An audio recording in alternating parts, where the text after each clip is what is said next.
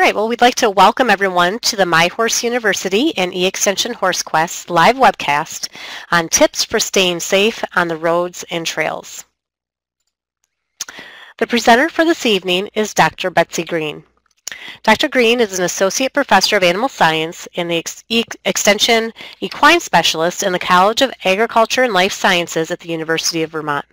She was raised in Bedford, Massachusetts, and received her bachelor's degree from Morehead State University, her master's from the University of Arizona, and her PhD from Kansas State University. And she earned the American Registry of Professional Animal Scientists certification in 1997. And at this time, I'd like to turn it over to Dr. Green. Okay, well, I'm glad to be here and chat with all of you folks and hear about some things that you've experienced and talk about some things to have everybody have a better chance of having a safe and productive summer. Wonderful weather up here in Vermont. Of course, I'm in the middle of nowhere, but it'd be a beautiful place to be on a horse. Okay, so the first thing I want to do is get you guys to do a little bit of active work here. This is a challenge. Trail terror time. In the chat box, take just a minute, jot down some brief topics of some of the personal trail nightmares that you've experienced, whether you've seen them, been involved, or been, unfortunately, the one in the middle of it. So take a minute, and let's just see what kind of things we have coming up, and hopefully we'll be covering a lot of these things. Chris, you gonna start us out there? Caroline's typing. I know I could type a few. I'll talk about those as they go along.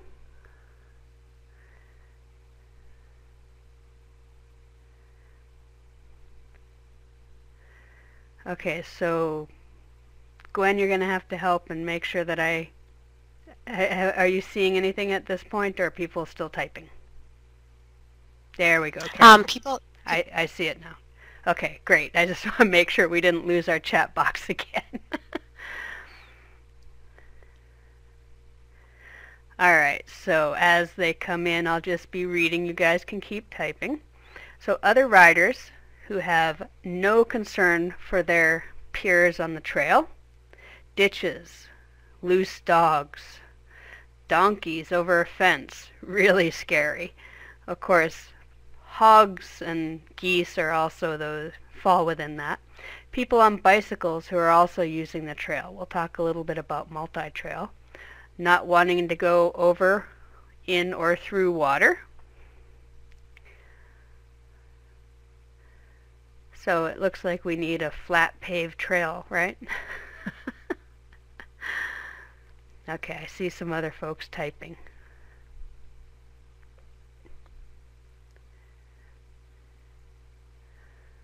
Speeding cars, absolutely problem. So we have ditches, cars, loose dogs, water, cars that honk while they go by you. Yes, that's very helpful, isn't it, Gwen? Horse running full steam ahead while hitched up on a trail, probably scared from the wheels going over crunchy autumn leaves. Trail driving. That can be a big wreck for the horse running and a bigger wreck for the folks that are collateral damage. Riding partner took off at a gallop without warning you. One way up and nowhere to turn around in the canyon. That can be a challenge. Okay, so you guys have had some fun experiences. Alright, who else? We got another coming in. Okay, bears. Yeah, we have some of those up in Vermont too. Quite a few. Okay, so as we go through this, this will be something that I think a lot of you folks will have known. It sounds like many of you have already been on trails and done some maybe competitive, maybe recreational riding, but a lot of these things come up. And there are some things that you can do to be better prepared as you go out there. And some of these are things that you do at home, some of these are courtesies, and some of these are education as well. But we'll start with just some common trail issues. We'll talk about horse safety on the road, which can be a very, very serious danger. Then we'll go through 10 tips for safety, and this is more the horses and riders factor, and have some discussions and questions and go from there. Alright, so we talked about some common trail issues, and first thing is, nowadays we don't have nearly as much area to go out and ride our horses and be away from everything else. We have a lot more urban and suburban area, and often many riders have to get on the road to get to trails, and that's just one of those really very difficult things. Cars versus horses. In most states, the legislature, the rules, the laws favor the horses or the animal over the car because the horse is more unpredictable. In Vermont, there is a law that says horses have the right of way, but do you really think that stops cars from speeding by or honking or some of those other things that you said? And one of the things that I worked with Vermont Horse Council, Vermont Farm Bureau, and myself from UVM Extension to actually film a little PSA or public service announcement, and I think Gwen, you want to play that for us?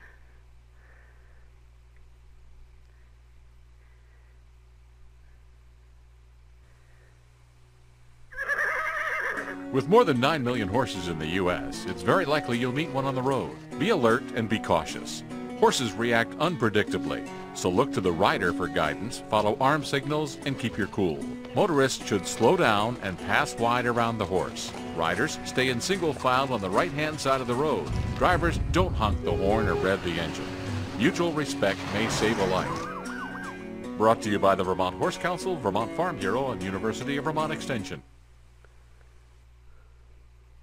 Now, I want you to take a minute, and I'm going to ask Gwen to play that again in a minute, but jot down in the chat box if there was anything wrong with the scenario there.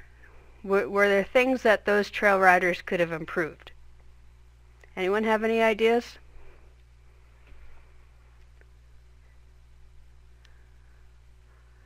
Maybe go ahead and play it one time. I see Janice is typing. Okay, spread out more. Absolutely. That's actually the key issue right there. And why do you suppose they were so close? Well, because we were filming it so that we could show the horses and the truck all together. And so that was the one problem with that. But so one of the things, yeah, go ahead and play that. It's 30 seconds. Just go ahead and play that one more time.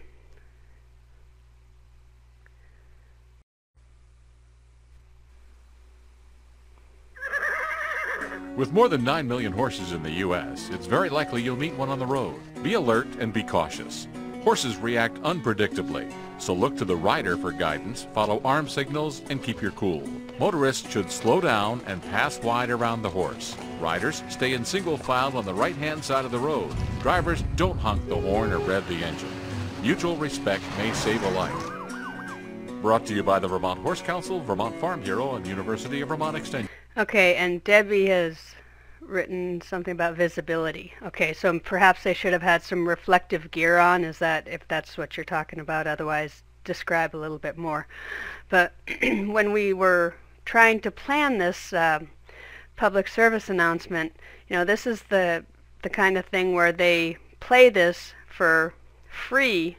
Sometimes you don't always have the time. You know, they play a certain amount of PSAs during the day. That's part of the requirements for television broadcasting, and so sometimes this would play at 3 in the morning, but our channel 3, our Vermont's channel, main channel, played it quite a bit come spring, and they're still playing it. And this was gosh, it's been out I think 2 years now, and it's something that is actually available if you have something in the state where you are. You can get the contacts for the PSA, folks, for your local TV channels, and we can actually send that to them to use it in your state, because the horse people wanted to say, okay, tell the cars how to act, and that's it. Tell them what they have to do, what they can't do, and all that. Well, the point is, mutual respect may save a life. And the key is, while we need to tell the cars what they can and couldn't do, we also need to tell the horse people that they need to be actively in control of themselves and their horses. They also need to communicate the best that they can, because a lot of times it's ignorance. People think, well, if I get by them fast, it'll be better. And they don't realize that spooks the horse into the ditch, dislodges the rider, whatever. Or they honk to let you know they're there. Or sometimes they're honking just because they're being jerks, and that one you can't necessarily fix.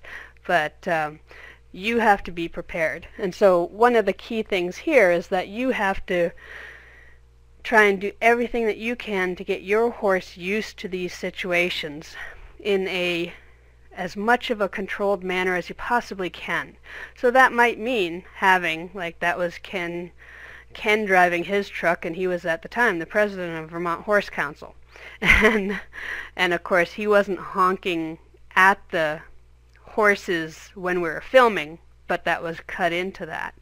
And so just things like that, taking horses that are experienced out with inexperienced horses, getting them used to all these different types of situations, as many as you can before you go on the quote big trail ride.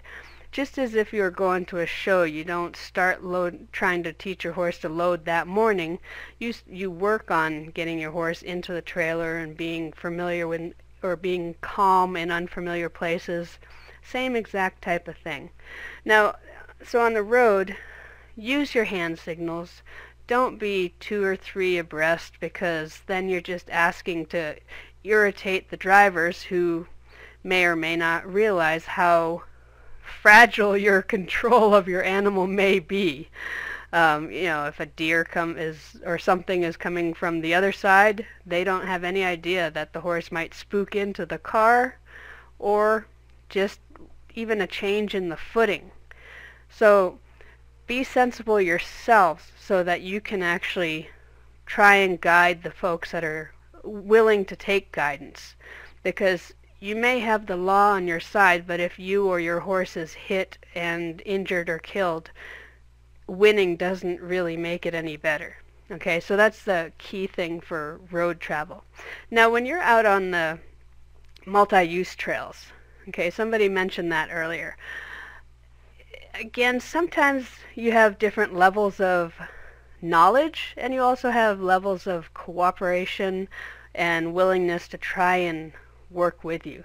I know that bicycles, a lot of times there's bicyclists that are just really want to make things great, so what do? They stop and they step off the trail with their bike and they're quiet.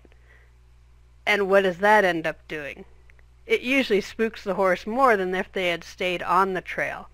And so that's where they're actually trying to help, but they don't know what's happening, so you have to say, hey there, Mr. Bicyclist, I appreciate you stopping. Could you please speak so that my horse knows that you're not a bear or something else, or a deer or whatever? And communicating. They don't always know that silence can be scarier than voices. And ATVs, certainly those are types of things that, depending on where you're riding, you need to be aware of what else might be on the trail. And that, I've seen a lot of folks on ATVs that stop and turn off their engine and are very polite, and they're trying to help. I've also seen folks that are just rip-roaring through the woods without regard to what they might be coming upon.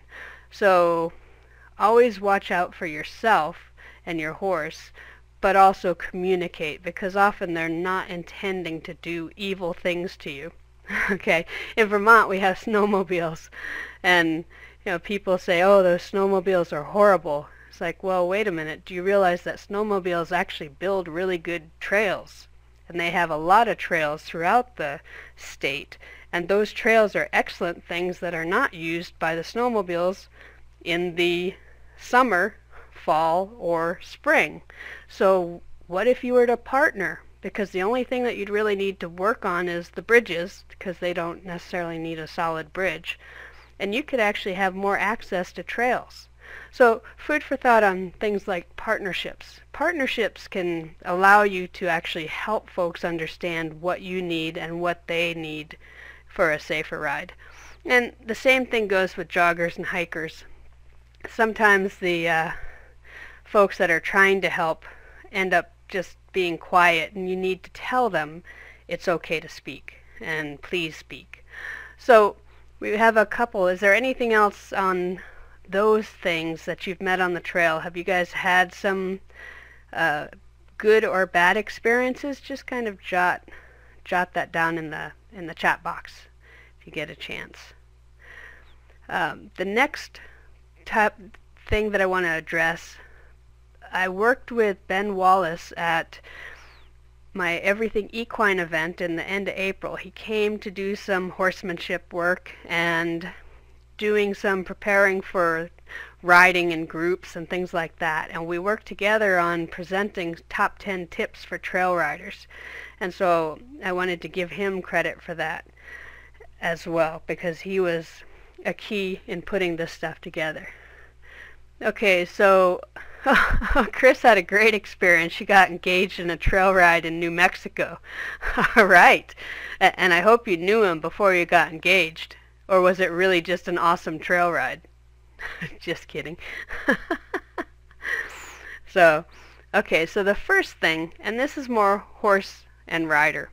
So when you're out on the trail, or even before you get out on the trail, make sure that your horse is thinking and that you have his or her attention. So whether you're in the arena, the trail, when you have them paying attention to you, you're going to have a better chance. This mule, Jazzy, that I was actually riding, do you think she has her attention on me? We were actually out there to round up horses or cattle, so it was actually fun and no big deal. But when you're trying to get your horse to move, or mule in this case, to move on a trail and behave, you definitely need to have ways to get them to be thinking and get their attention back to you. And so it might be even getting some groundwork, getting some warm-up in the arena, or doing other things that will get their attention to you. And don't wait till you're out on the trail to try and do that, because you need to get the handle on your horse before you get into situations. So even things like working with horses and in other horses, and working with obstacles and objects, and changing positions and riding. These horses are doing an exercise to try and establish, and this was Ben Wallace's picture with some of the youth he was working with to try and get them in safe situations. So this is closer than you want on a trail, but the exercise is to establish horses' tolerance, horses moving when you're asking them to, following direction, things like that. And if you actually if you look at some of the things that David O'Connor, when he's training horses for eventing, and it was always great. I thought he did a great job, because he always did stuff that seemed like, as the rider, you're like, oh, I don't want to do that. That's going to cause the horse to spook. And he's like, well, it's much better to get him spook and get him over it now instead of be surprised in the middle of a cross-country course. And his wife, Karen O'Connor, was, they were doing a clinic at the Equine Affair in Massachusetts, and there was a gray horse that was just terrified of the audience. And it was a big coliseum, and of course lots of people there to see him. So the rider was clearly nervous, and it was not a great safe situation. So Karen said, here, can I hop on your horse? And she told the audience, okay, let's start this. I want you guys to clap when I'm away from the rail, because the horse would not go to the rail because the audience was very scary. And when the horse would go to the rail, the clapping would stop. So she actually worked the audience to work the horse through this issue. And you know, of course, she's extremely competent and accomplished rider, but it was just a really good way to say, let's challenge them now rather than try and be surprised. And so when you talked about the logs and the water and the things like that, you can have tarps, you can have water, you can put logs, you can have the raincoats, anything that you might find, the garbage can, you know, the deadly garbage can, all those things. Do that stuff at home first. Don't let the trail be the first time they see it. Also bikers and hikers and things like that. And dogs. You said loose dogs. But most of the general public doesn't have the experience with the horses, so you have to make sure that your horse is properly prepared. And of course, things can go from good to bad in a second, but if you put the foundation on your horse at home before you're in that situation, you have a much better chance of having your horse's confidence and your confidence get you out of it a little bit better. So hopefully you don't come across these obstacles on your trail, but they could be pretty scary. If you're riding down in Florida, you may find something like that, right? Or if you're riding in San Diego. So, all right. Whether you are in an arena or on the trail, you should expect the same behavior. This is one of those things where you have folks that say, well, they're great in the arena, but they don't take them out of the arena, or they say, but they act up on the trail. And the more you work and get the horse exposed out and you gain some confidence too, the better situation you'll have. If your horse knows to turn and stop and steer and go in the arena, there's no reason that they shouldn't know those things outside. And has anybody had the experience where they have you kind of look back and you realize that you kind of caused the scare? How many people have been riding up and said, oh my gosh, that horse is going to spook, my horse is going to spook at that trash can. He always does. Anybody?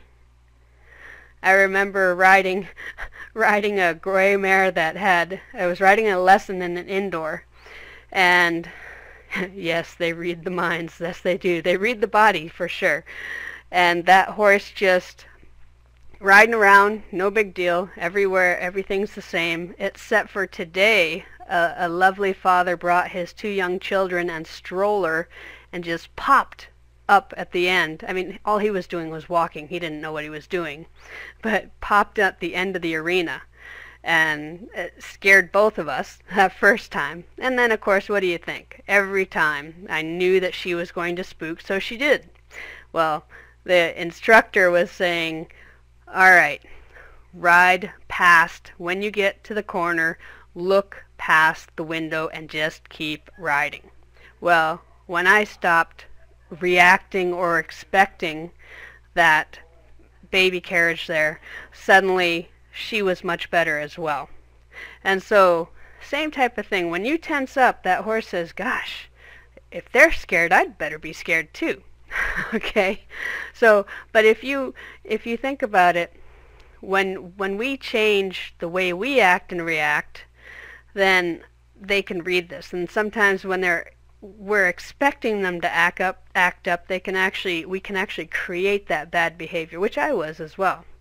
And so just thinking about doing the same types of things you do in the arena, whether that's a shoulder in or asking for a serpentine or whatever the case, do these things outside as well. So we have on the trail with this new herd, I just need to remind my horse that I am his herd leader.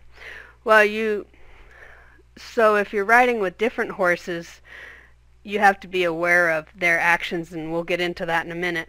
But you also need to remind yourself to be the same as you are, the leader that you are in the arena. The same and be that leader outside of the arena as well.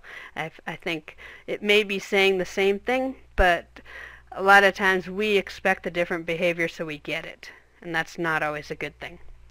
Okay, so know your horse. Do your best to know the other horses riding with you. Okay, be honest about this. If your horse doesn't get along well with other horses, keep more of a distance from the group. If your horse needs to be warmed up, even if no one else does or is, warm your horse up.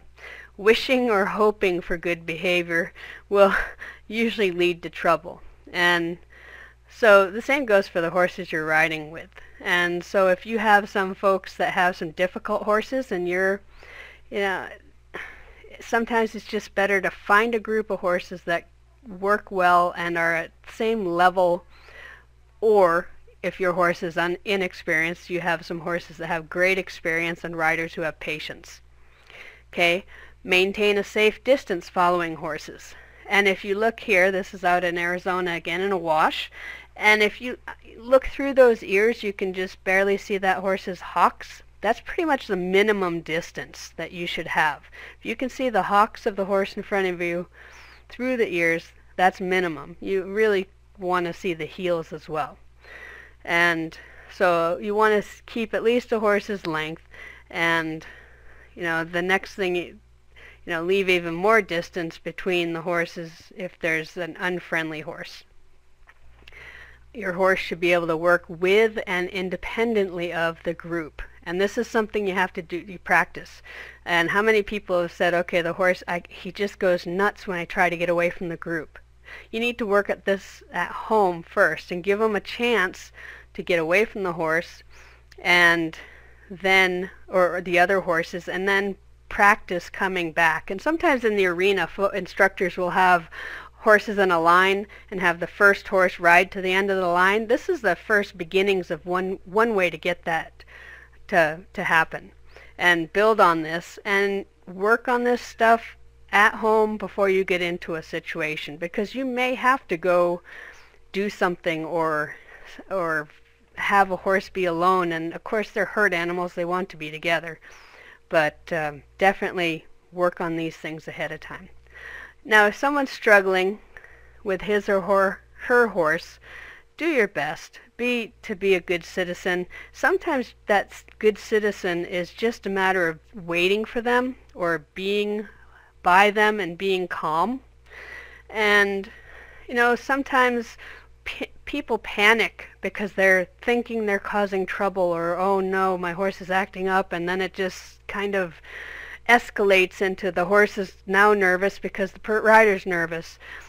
Calming, understanding, patience, that's going to be the best situation, and if you practice that, hopefully folks will practice with you. Now, this was just my friend in California riding her advanced dressage horse, and I was riding her Morgan, and so she was just taking a picture, but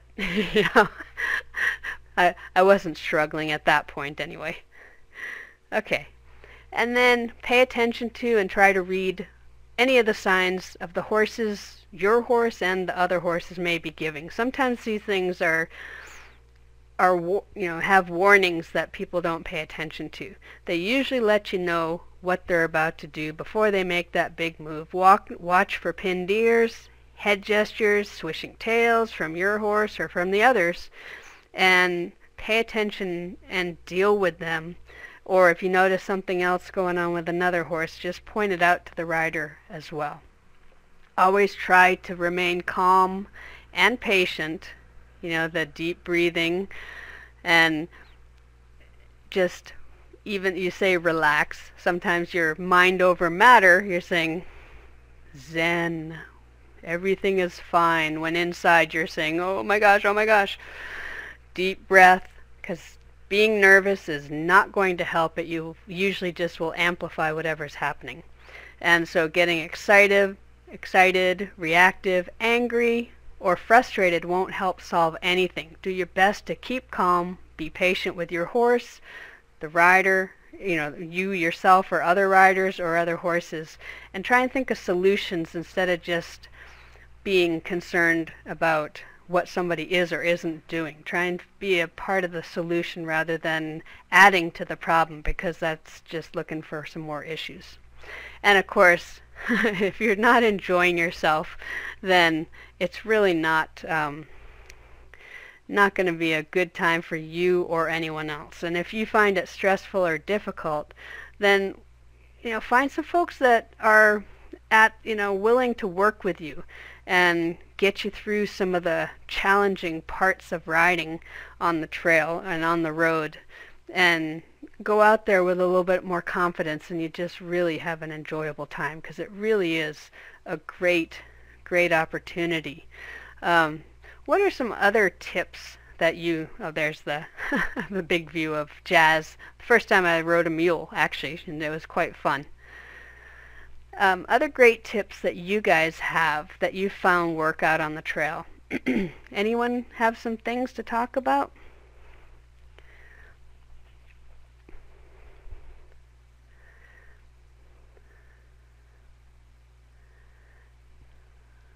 And that's my little princess dog, Greta, the Jack Russell Terrorist. Don't console a scared horse. Okay, so basically saying, rather than saying, yes, you're great to be afraid, it's okay, it's okay. Is that what you're talking about there, Chris? Just kind of work through and work past the scared issue?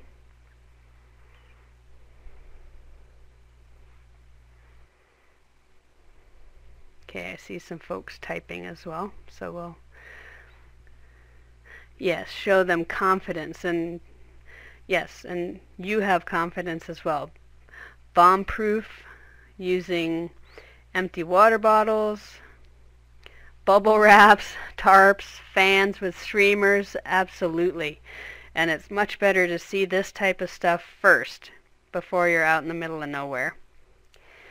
Something else as you guys keep typing, we had, when I was out at Washington State, we had a great set of trail riders, and there was a guy, Charlie, and his wife, Gwen, who just wonderful. And when they went on a trail ride, though, boy, oh boy, you better be ready to ride, because you usually didn't get back before dark. And it was great. You kind of got off and had to get your feet back under you, but one time they decided that they were getting a little bit older and they wanted to try a smoother ride. So they bought some walking horses. And they were wonderful, flat-shod walking horses. But boy, those horses could just glide and stride. And they had great long walking stride. Most of the other horses were quarter horses. So suddenly the rest of the folks were having to trot or jog or canter. And, the horses were all tired, because just the change in then Charlie usually led the rides. So you have to be aware of the group that you're riding with. Ride with levels that are appropriate, or folks that are tolerant of whatever level you're riding. Okay, so we have, as a leader, ride to the least capable rider horse. Excellent point. Excellent point. Because And if you're a person that's just learning the trail, don't try and go out on the overzealous, full day trail ride. Find some folks that'll get you and your horse used to this type of thing. Okay, don't assume just because a horse is older or more experienced, no matter what happens, they'll always cooperate and never spook. Yes, that's true. It's every horse has its day. Every rider has its day. And definitely, you always need to understand that when you think about horses, their training, their herd animal mentality, that's ingrained. That's like their hard drive. The software is the training.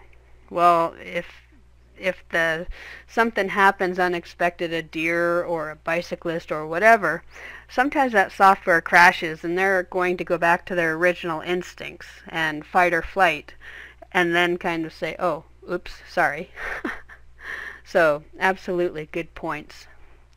What else? So if you have groups of horses, if you're taking folks out on trail rides, things like a leader, most experienced leader in the front, an experienced rider in the back, and, then the folks in the middle, as somebody said in the chat box, keeping the level of the ride down to the level of the lowest rider as far as training or horse or rider.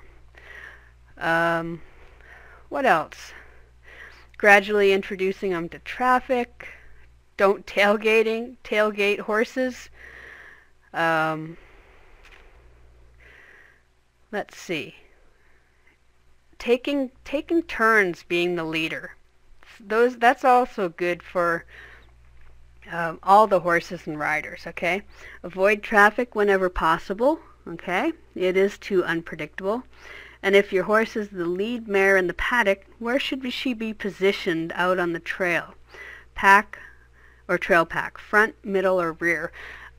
A lot of times that depends on the other group of horses and the level of riders as well. If she's the lead horse in the pack at home and you're with that pack, well, how does she behave? Is she bossy and kicking, or is she pulling? Is she, the trail can make a different dynamic because you also have all of the riders on there too. If it's just the horses, they usually figure it out, and sometimes that can lead to bumps and bruises, but a lot of times it depends on the rider. If your horse is, oh, is there one more there? I thought I saw one pop up, but that looks like the same. So does that answer that, Janice? The answer is it depends.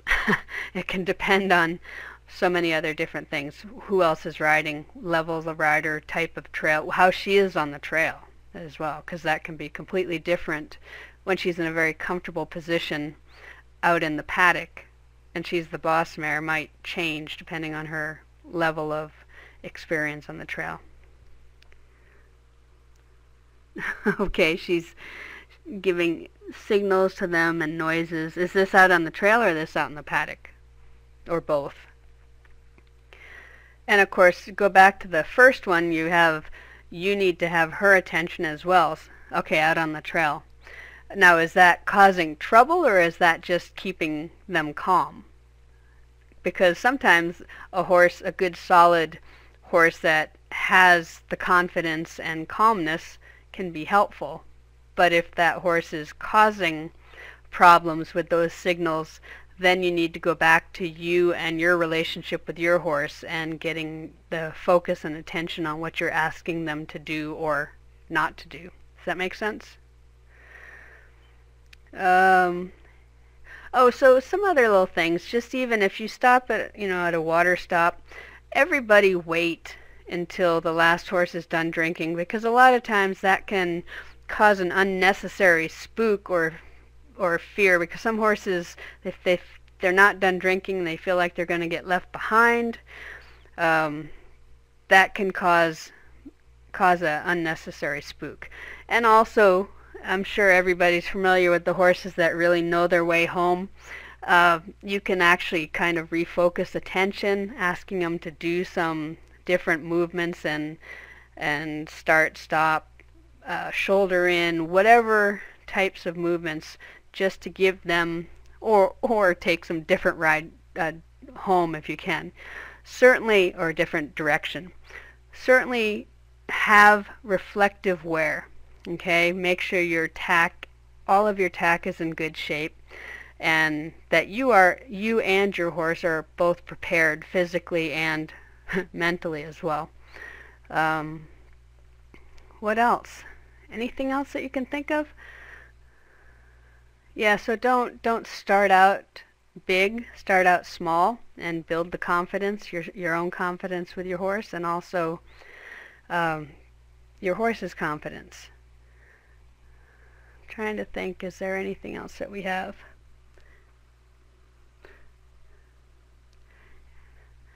Anything else you guys can think of? There's a lot of trail riding is really fun when you're prepared. Oh, and of course, obviously, a helmet's your best option. A lot of people don't wear helmets, but a helmet will have high potential of keeping you safer if something does happen. If you hit your head, let that helmet absorb it. Okay. Cell phone? One good point that somebody was mentioning. If you have a cell phone, don't tie it to your saddle, because what happens if you get dumped? Your horse takes off. You have no cell phone. So, how do you stop a runaway horse? Good books on recommending per trail riding. One thing that so runaway horse, if you can get the rest of the horses to stop, more often than not, that horse is not going to, unless it's running back to the barn or something. A lot of times that horse will either come back or try to stay closer to the crowd. And that all of that depends on the situation, who you have as far as riders and levels of horses and riders' experience. But it's much better to have not to try galloping after the horse, because then you're just amplifying. But if you can try and keep the horses close together, often that horse was not going to go far. The American Quarter Horse Association has something, I was looking at it the other day, where you can actually download a trail riding guide. I think, and we also have another great option here that you're going to hear about in a second. Gwen, do you want to talk about that? Gwen, are you with us? Yep. I am, but you cut out for a second for me. Can you say that one more time? Oh, I was saying that there's something, they were asking for some trail riding information. Is there something that we have? Well, yes, we do. So I'm going to skip ahead maybe, excuse me, a little bit, because I've got a slide that describes this towards the end. So let me just go here. There you go. Oops, you passed it. There we go.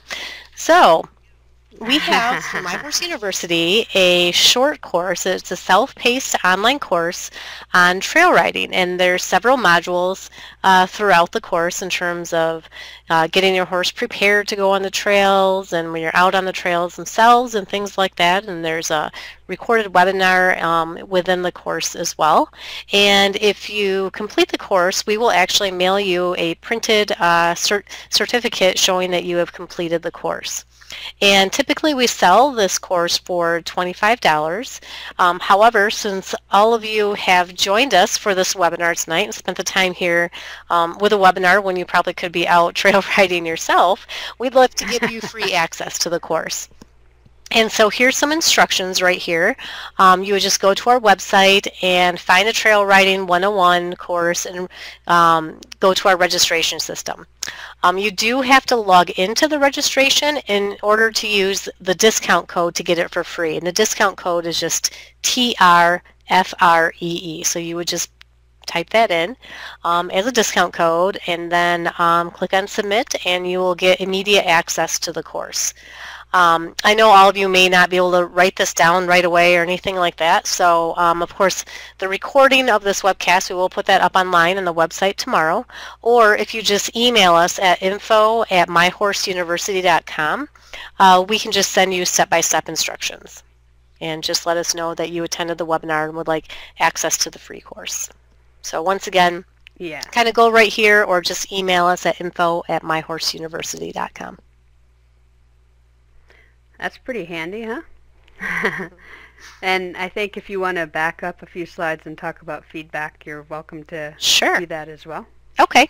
Well, of course and I know we have some repeat people on these webinars, and we always ask for a little bit of feedback, and this feedback is really important to us as we plan ahead for future webinars that we might have, future topics and so forth.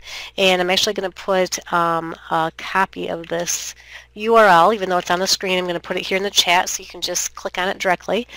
And the survey, excuse me, should just take a few minutes for you to complete. It's not really long. We'll also send you a reminder in a couple days just in case maybe you didn't have time to do it this evening, but we really would appreciate your feedback. This is the last of our webinars for the spring. So we typically don't hold webinars in June, July, and August because we know everyone's out busy riding, hanging out with their horses. So we will have our next webinar in September, and we'll be sending out information about that topic and all the details about it in August. So I guess we can go back and ask if there's any other questions. Sure. There we go. And hopefully this has been helpful, because a lot of times it's just a refresher, just reminding us what we need to be thinking about to make our riding more enjoyable for both horse and rider. All right, well, if we don't have any questions popping in, Chris Skelly did put up a link to a CHA emergency stop video in the chat as well.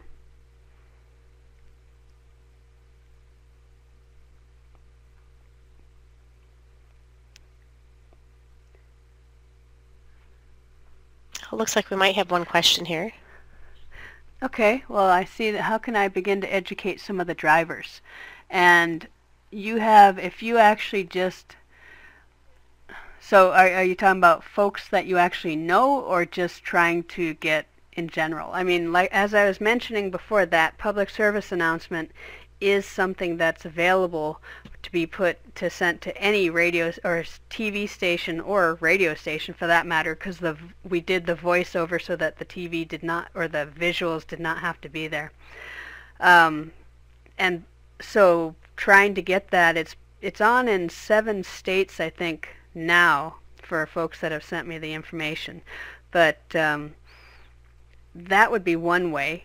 The other way is to make sure that okay, you live in Pennsylvania? I'm not sure if we've sent it, but if you, I don't know if my email's actually on here, but certainly the info at MyHorse, you can find my email as well. And if you want to ask me how to get it on to your local stations, I can provide it. I can't guarantee they'll play it, but I can provide that information. You can also find that on YouTube, just searching for National Horse Safety PSA, and you can share it on Facebook and Twitter and this and that. That's one way as well, using the social media. So there's a couple of different ways you can share it, or you can contact me and we can try and get it to the right people at your local stations.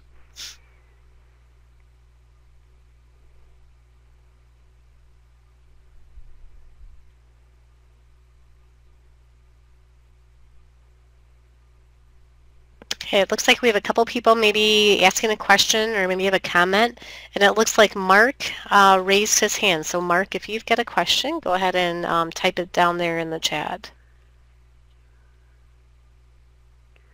Oh.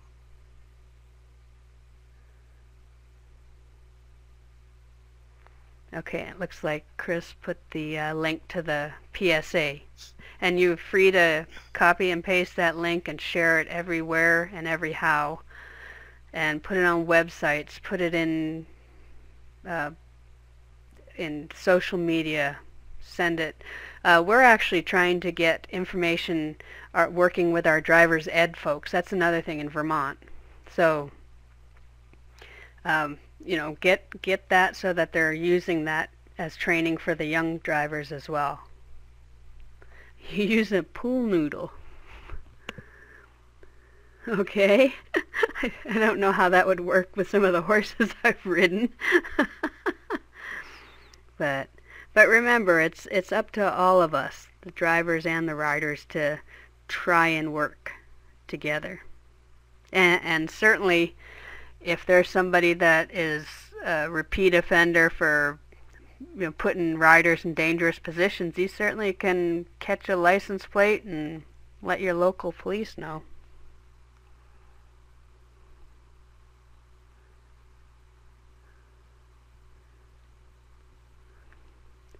Okay, local or state, whichever. And you can actually look, also you can look up and find out what the exact laws in your state are regarding horses on the road. Most of the time it favors the horse, as I said, but you can become aware of that so that you can also educate folks there. But again, educate them to try and help rather than preach, because they wanted, originally it was, you must stop, it's the law. And I work to say, hey, let's go with the be proactive for all of us.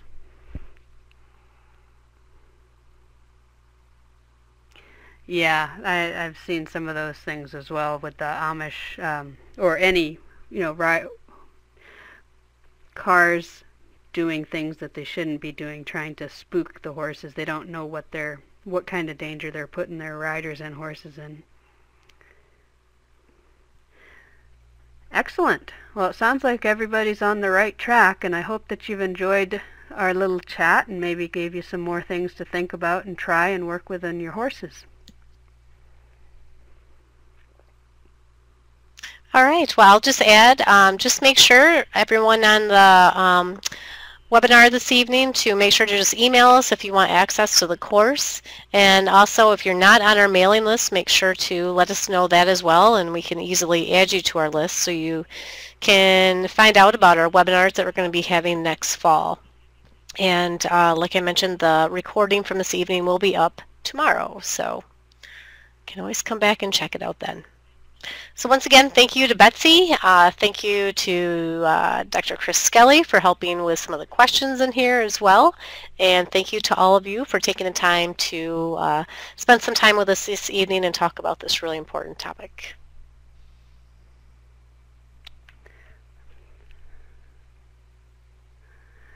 Okay, so we're good to go? Good to go. Thanks, Betsy. All right. All right, you bet. You guys all have a great evening and a great